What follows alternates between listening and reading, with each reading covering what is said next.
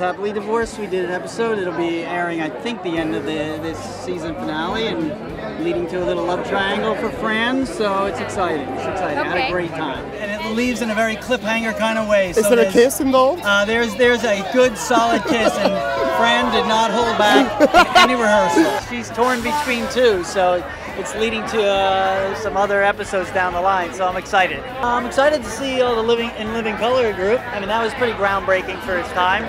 You know, so and whoever I don't know everyone who's here, so I'll know better. Getting the exit poll, I'll be better with that one.